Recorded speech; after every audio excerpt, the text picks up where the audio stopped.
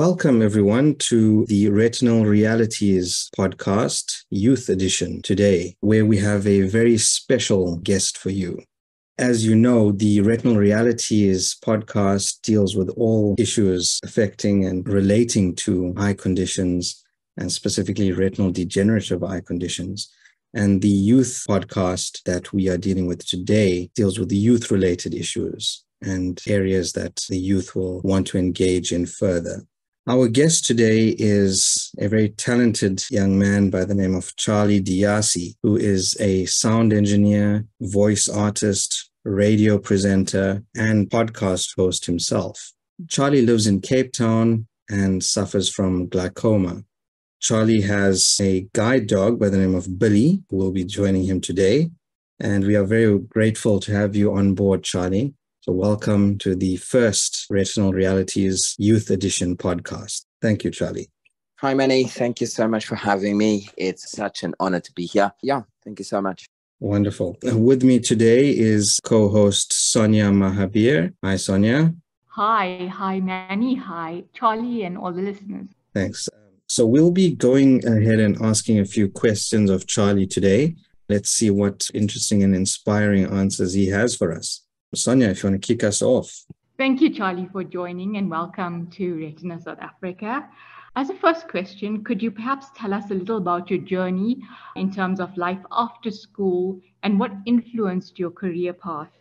If I have to do that, I would have to start from a really young age, but doing this fairly quickly, I was a big fan of radio, to say the truth. And I often used to want to know, how do they do certain things on radio? And long story short, I went to go and study sound engineering.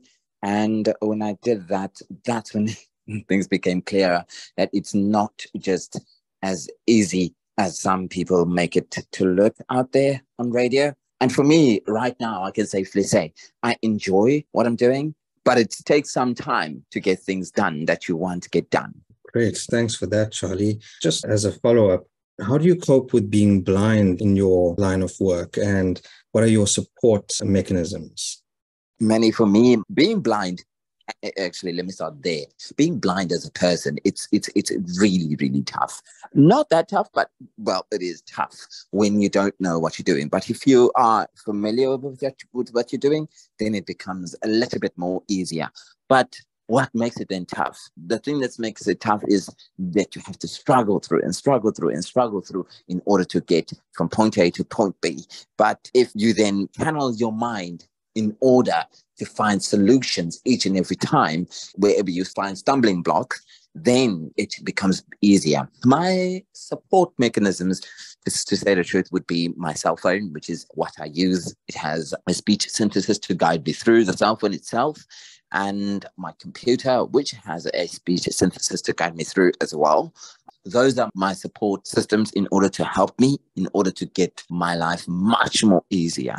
Thanks. Just in terms of your question of support, the people surrounding you in terms of your family and work colleagues and that sort of thing, do you find that you do get a lot of support from those people? Yeah, for sure. I do get some support from my colleagues in order to help me through. And whenever I would ask, maybe, okay, can you help me with this? Can you help me with that? They do help as much as they can, because this is a two-way street. That's all I can say. It's a two-way street. If you don't ask for help, you won't get help. If you do ask for help, then you will get help. So for me, it is a two-way street. And that's how I would advise each and every other person that is dealing with a visually impaired or blind person, ask if the person wants to be helped, because you'll find in some instances they don't want to be helped. But what I can safely say, yeah, I do have colleagues and I do have family. My family is very supportive of what I do. Even just a short story. Last night, I was just finishing doing one of my shows, and apparently one of my family members were listening in, and they said, you know what, just keep on with this. I can even feel it, that it's made for you, because I couldn't even tell that you were blind. I'm listening to a blind person on the radio, you know? That's amazing. Yeah, that's just such a powerful message when you touch people like that across different wavelengths. That's amazing. Okay, so thanks, Charlie. On that note of challenging moments, what would you say has been your biggest challenge and how have you overcome that? For me, wow. Biggest challenge. It's like asking me, don't I have the challenges in any rate? I do. But for me, the biggest challenge is navigating my way through life and finding, what, there is no assistance in some places and I have to navigate my way myself. Well, that happens. Yeah.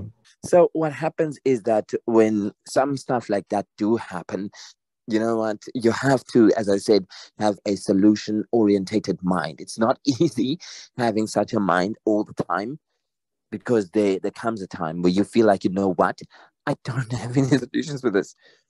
But for me, my biggest challenge is just navigating. Like, I remember there was this one time where my cane, before I had Billy, was ran over by a public transport.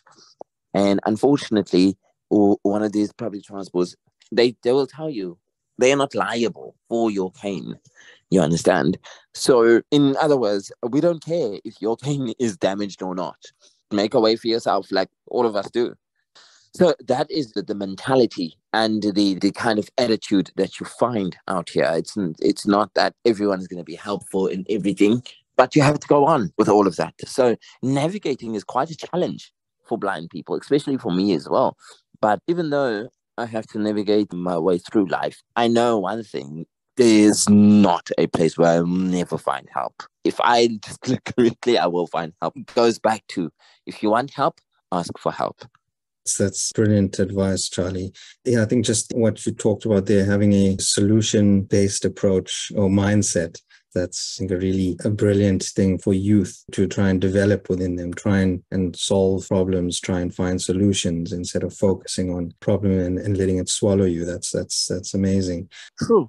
Yeah. Because that's why you would find even there's youth today that goes up to a state of even depression. And that's what we don't want with our youth today. If you have a problem in school, you can't work out a certain equation, there's no harm in asking until you understand. I was an inquisitive little child when I was at school. I used to ask. Teachers would get annoyed, students would get annoyed, but I knew for one thing that true is right. But I knew one thing, that if I don't ask, I won't know the answer to what I want to know. Exactly. And it's not going to help me to sit there and not ask when I need to know something in order for me to pass. Yeah, exactly. And I think, as they say in those situations, 10 other people in the class are thinking the same or having the same issue, but are afraid to ask the question. So definitely helps to ask those questions. You're helping yourself and others. That's great initiative and shown there, Charlie. And, you've spoken about now some of the tough days and difficult situations. We all go through these tough days, but what do you do to motivate and inspire yourself to get through the difficult times? That's a beautiful one. And it's a really simple answer to that one. I listen to radio. Okay. I just sit down, leave everything, shut off my computer, put on the radio, and there you go. I listen to radio because my first love was with radio. So learning the new stuff and new trends that radio is now doing and makes me only to become a better technical producer as well.